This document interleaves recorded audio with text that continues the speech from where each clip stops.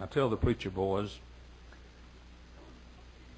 that you ought to not react. If you lose your temper, you ought to plan to lose your temper, not lose it on the spur of the moment. I teach them that you ought not to, you ought to have a bomb in the closet somewhere. I teach them you ought not to use it. You ought to just have it there, and every once in a while let the people walk by and look at it, let them know it's there. But I said only once every 2 or 3 decades do you need to drop a bomb. Well, the bomb's out of the closet tonight. And all amount of letters you write me when this service is over, first place, I know who you are, and I won't read your letters if you sign them. And I won't read unsigned letters either. So I know who you are. You get tough about it, I may just call your name. I'm in the name callingest mood you ever saw in your life. I really am.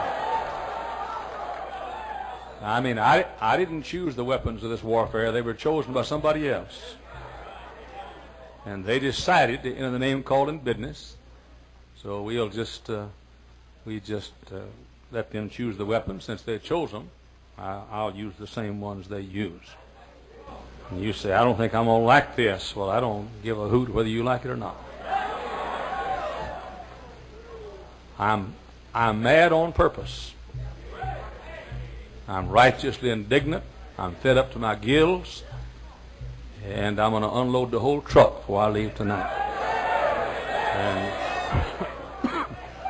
I don't care if every deacon on the board doesn't like it. You can just sit there and listen to it and vote me out when you get through, and I'll go across the street and start a good church. I won't be intimidated. I won't be frightened. And nothing you can do can stop me from the course of action I'm announcing tonight. And my course of action is not, listen to me, my course of action is not just for tonight. It's a course of action that will continue until this garbage is over. And so you just sit tight.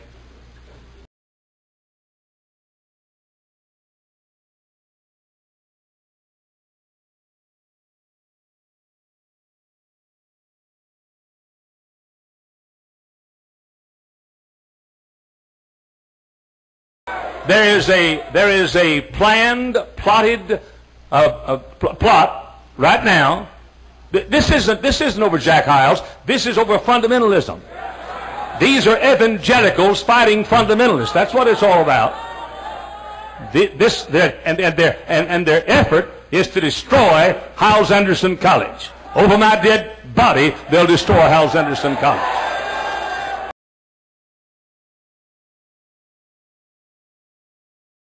Bless God, I've got some friends around this country too. You don't think I've got some friends around this country? Let me just show you the last 2 days' mail from people across this nation.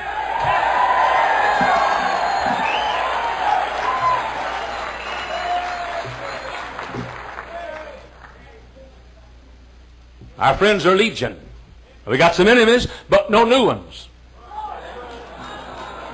Just stronger old ones. And their effort is to destroy the First Baptist Church of Hammond, Indiana, and I'll go to the finish before I let it happen. So, that's what's been happening all these years. It's been going on. I was in Wadsworth, Ohio. Brother Ray Young often writes me a nice letter, a little note of appreciation and love that greets me when I go somewhere. The pastor took that letter and he said, this is a letter for you, Dr. Hyles. He said, I hate to give it to you because I know the ones that came before you got here. And some liar had written letters before I got there telling Brother Powell a bunch of lies. And Malvere old ones. That's all we've got. We haven't got any new enemies. This old man's been through a few storms in his life. I remember one time 33 years ago when I was just a kid preacher. Well, you guys pick those up and put them in here and just keep it. Bring it to my office after service if you would. 33 years ago, a deacon turned against me. Seems like that's the pattern. Don't get nervous. It'll be plainer than that after a while. After a while, you'll hear what deacon. Sit still. A deacon turned against me. Southern Baptist leaders tried to make me kowtow to their program. A lady spread some dirty rumors about me in Garland, Texas. A tornado came and destroyed our educational building. In the midst of all of that, I made a quiet little speech to my people. I said some things, and I'm going to say them tonight. This is almost a repeat or a quote of what I said. I'm talking a little slowly so the reporters can write and keep up.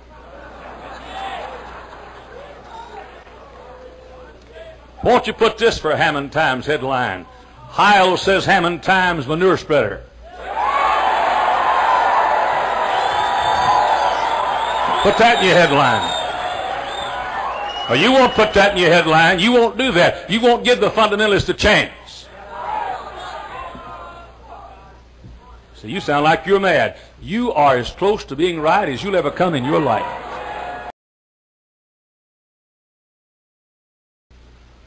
I said, ladies and gentlemen, I'm a patient man. And brother, you're looking tonight at probably the most patient preacher in this country. I mean that. I'll guarantee you. You see, you're bragging. Just say what you want to say. I don't give a flip what you say. You said it all anyhow. I mean, I don't know a preacher take what I've taken the last 5 years. And I've not fought back. I have not fought back.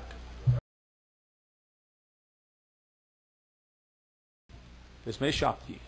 I never met the man I was afraid of. Never met him. They haven't made him yet. Never met him. I don't care who you are tonight. I'm not afraid of you. And what you've done, you see, the fact that I tried not to fight, you mistook that for being afraid. The reason I didn't fight, I was afraid for you.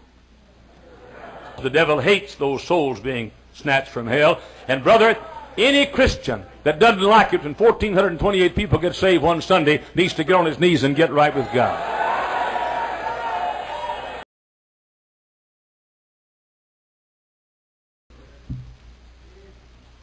They've attacked Mrs. Faye Dodson.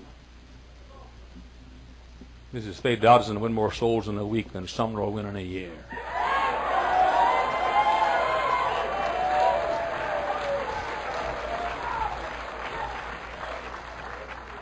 But she's divorced. I know she's divorced. Wasn't her fault. She's built herself on her own, built her life back, and raised her up on her own bootstraps. Has trained more ladies in America to be soul winners than any lady in the history of our country. Started more foster clubs and soul winning clubs than Susanna Wesley and Florence Nightingale and all the rest of them put together. You preachers have her. Have her in your church. Let her be. Now, Mr. Sumner, Mr. Nischik, and Mr. Godfrey and Walt Hanford have made some mistakes.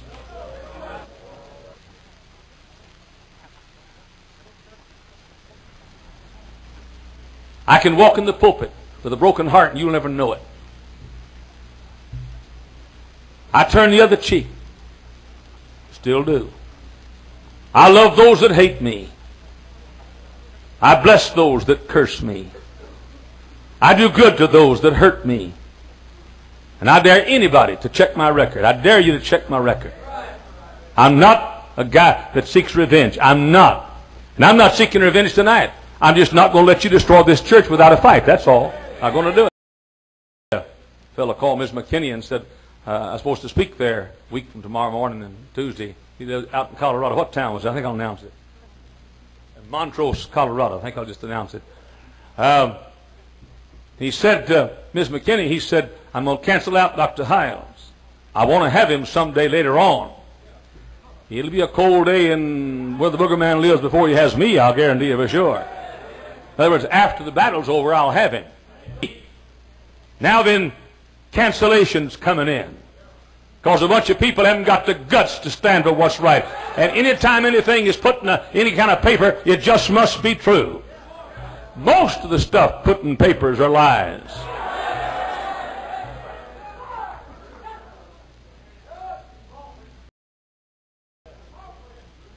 Yeah, some of you said, that's not being a Christian. But you're Christian, aren't you? You can smear anybody you want to. That's Christian. Whoever told you that I'm supposed to be a better Christian than you are?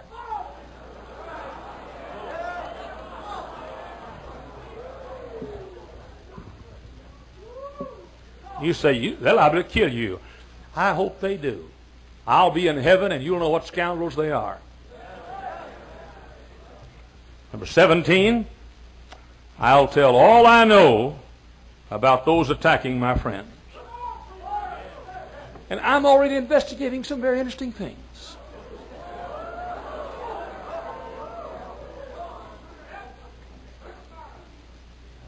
I got 2 or 3 things that are hot right now that if they keep on attacking, I'm investigating when I find out they're true, if I do. Now, I won't do like they do.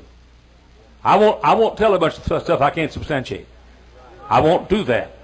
I won't do like Mr. Sumner does because Mr. Nistick says something to him, he prints it as true. I won't do that.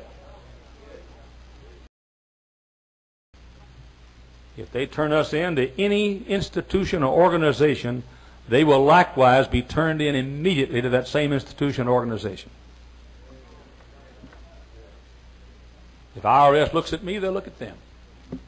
Because the day I get my papers from the IRS will get a visit from me. And it may be interesting to find out what they've done with some of the money I've given them.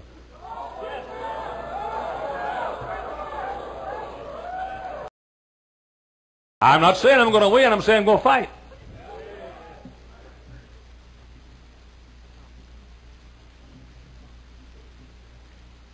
I may lose the fight, but I may take a few teeth with me.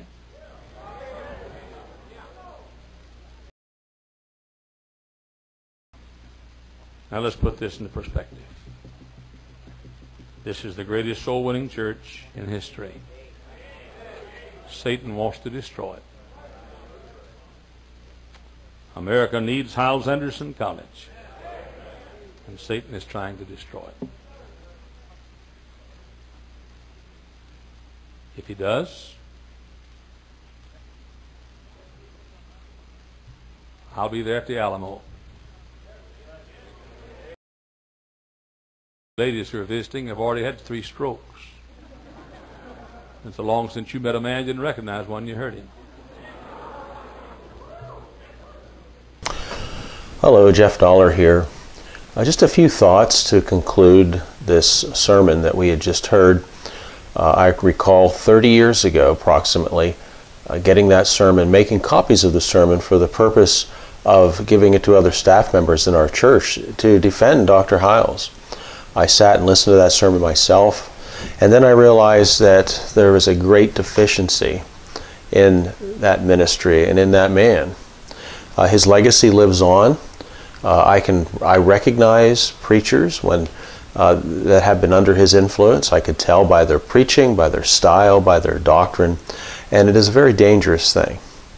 One of the most dangerous things about that style of religious experience, being involved in the extreme fundamentalism, is that they inoculate you against being able to examine other things. You know, if you attend a church, you go to visit a church, you know that there's something not quite right where you are, and you want to visit another church. Well, you visit that church with a very critical eye. You know, the people aren't dressed right, or the Bible version's not right, or the music is not right, and all these things are so ingrained in us that it's a very difficult thing for us to ever visit another church. That's something that you need to get over. You know, there are many other churches and pastors that you can examine, that will teach the Word to you, that will that show the example of the Lord Jesus Christ in their ministry, that expound the Word of God, that they're not preaching in a way that is exalting self or exalting particular ways of thinking or doctrine above the Bible. You know, that they're out there, but they have to be searched for. But the thing is, you have to have the right mind for it.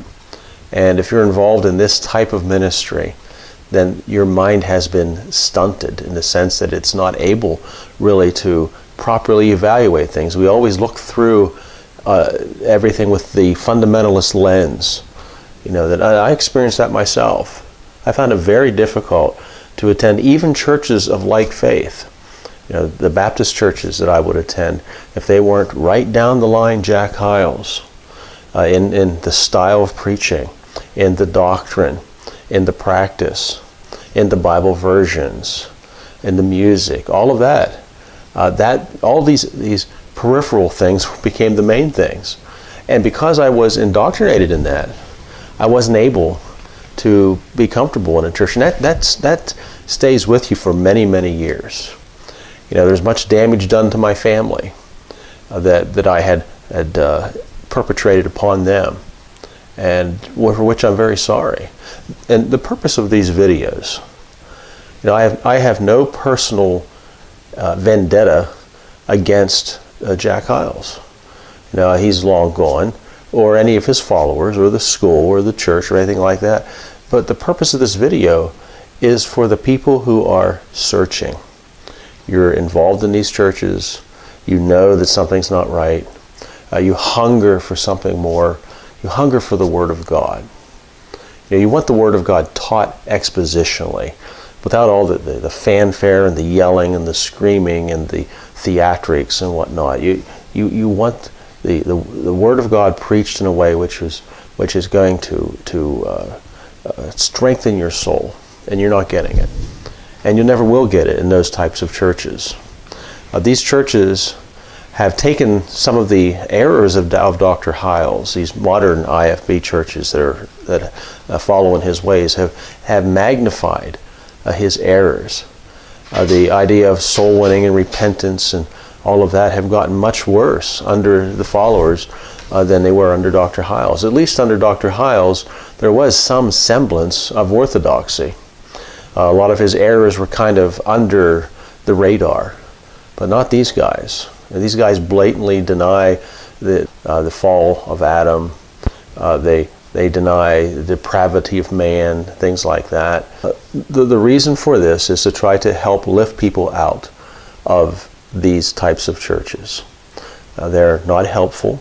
There are other churches out there, and sometimes we have to give a little bit in some of our thinking in order to find the right kind of a church. Because, be honest with you, what we've learned makes it very difficult for us to be comfortable in regular churches.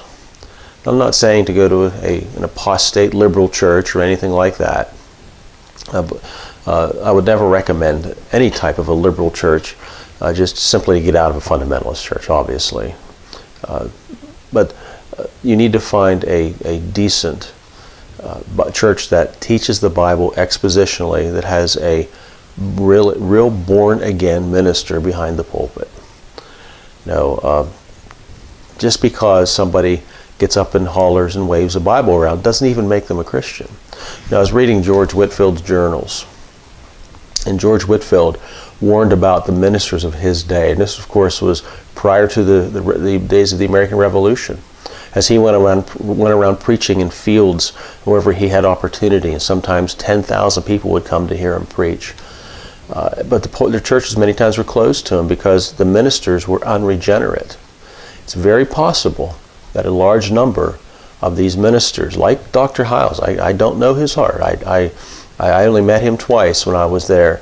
I did not find him a very personable kind of a minister, but I don't know his heart. I could not know his heart.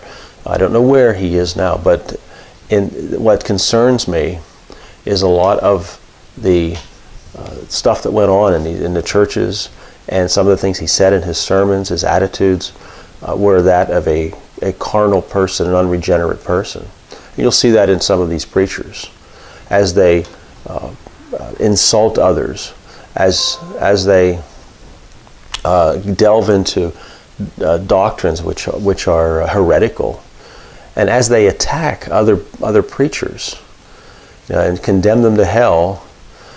So then, I hope this video was a help to you. And if you have any questions or comments, please leave them in the comment section. We really do want to be a help to deliver you from this way of thinking, to deliver you from the bondage of this type of religion. What concerns me is, as a lot of people get involved in a church like this, they give themselves entirely over to it. Then they see the things that I saw, and they just completely turn away from Christ altogether. Now, obviously, to do so reveals an unregenerate heart. But my goal is to try to reach those who really are saved, or you're right at the verge of being saved. You're examining Christ, and you happen to be, for whatever reason, in a church like this, and you know there's something not right here. The purpose of these videos is to show you that there is an alternative. Once again, I'd like to thank you for your time, and may the Lord bless you in your search for truth.